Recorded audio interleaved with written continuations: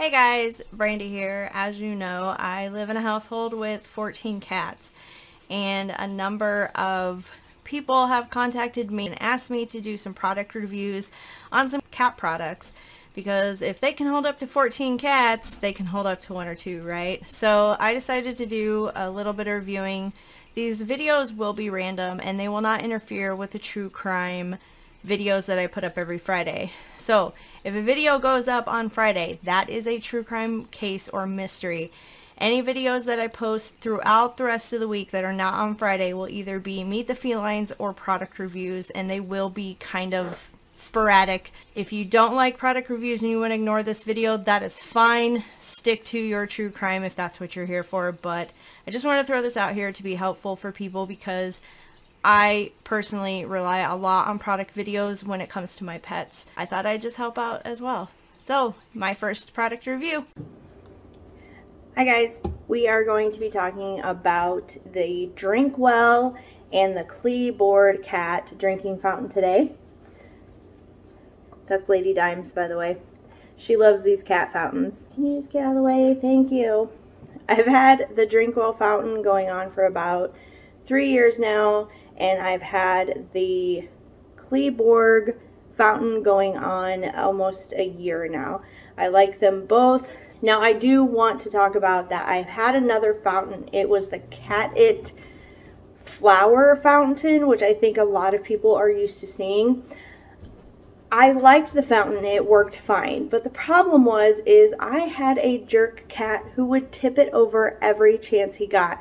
I would come home from work and there would just be water everywhere.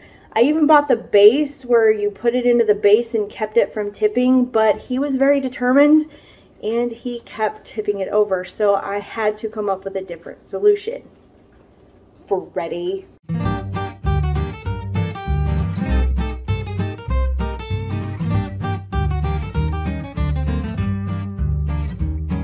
So let's start with the Drinkwell fountain. I went ahead and I went and emptied it of water so you can see how it comes apart. It's very easy to clean and comes back together. And the best thing about this is it's kind of hard plastic. Guys, it goes in the dishwasher. You can wash this in the dishwasher. Yay. So to take it apart is very easy actually. You just take this part here and you pull up on it. There you go. And it comes apart like this, and this is just a big plastic piece. And then here is where the filter at and the pump's at. So the filter, when you use the filter, the black side always goes towards the pump. And you can kind of see this has had some use. So we're going to change the filter when we clean this as well. Now, one thing I have noticed about this is you can see cat hair. So when the thing is assembled, you see the little screen here on this side.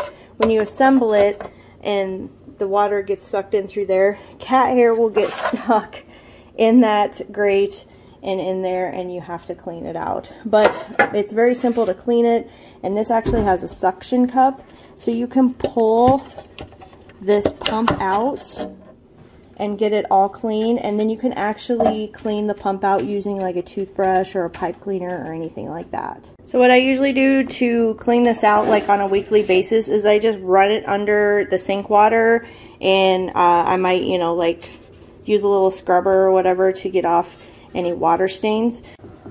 So really all I did to clean this is I ran it under the water, and then I ran this under the water, and then ran this under the water to get rid of any cat hair. So now we're going to put a new filter in. The filters look like this, and they do recommend that you do kind of wet it first to get, you know, any of the dust out, basically the carbon. And then it just simply fills into these little slots here. Remember, the back goes towards the pump, and you just press down. And that's it. I mean, it's pretty simple. And then to put it back together, you just grab the top and you fit it into the slots here. And then I just kind of give it a pop, and then now it's on and it's ready to be filled with water and plugged back in. Okay, so we filled it with water and it's back in its place, so I'm just going to plug it in.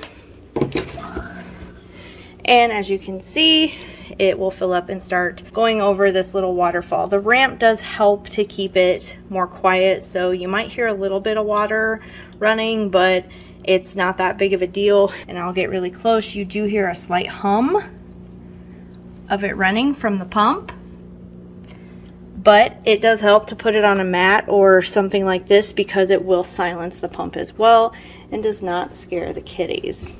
Okay, now let's talk about the Cleebourg drinking fountain. Now this drinking fountain I really like. I do like it a little bit better than the Drinkwell, but the problem is that the big con to it is if you lose power, since this water comes up from the tank, up from the bottom, it doesn't leave any water here because it all goes back into the tank.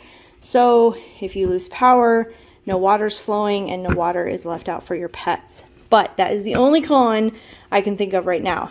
Now, this is the newer version. There is a version on Amazon that is an older version, and I do not recommend that version because when you disassemble it, the older version has these like circuit board things right here, and I'll try to throw up a picture.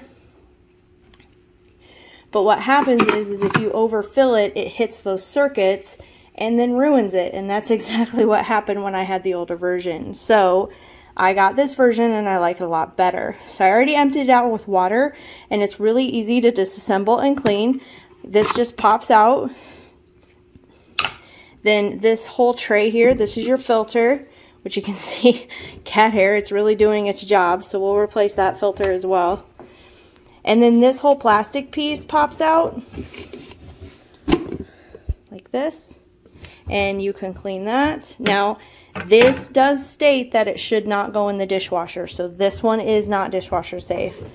Now you can see that some of the debris and everything, my cat's putting their paws in the water, playing in it, does get in the base, but that is why there's this little sponge here. It actually picks up most of the cat hair and the debris, so it's not put into the pump, so that's really good.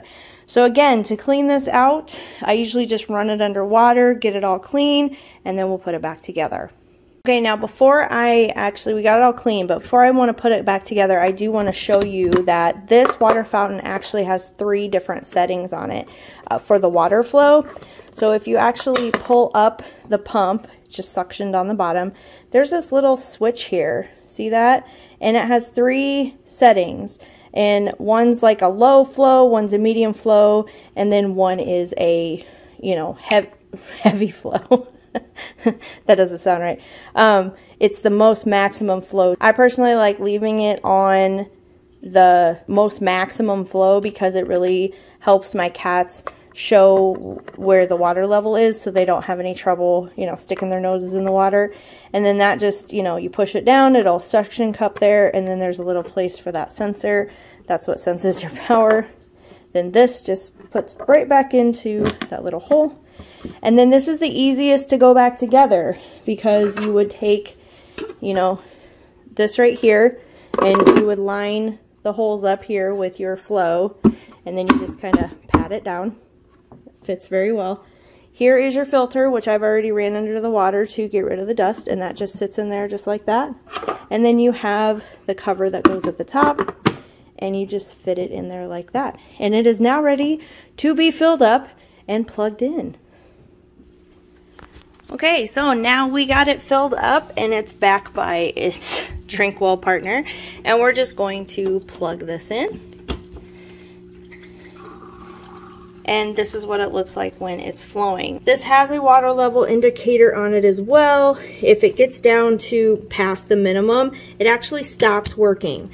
So it will not burn the pump up if it gets too low, it just stops. There's also a nice, if you can kind of see that blue light, I'll put a picture of what it looks like at night.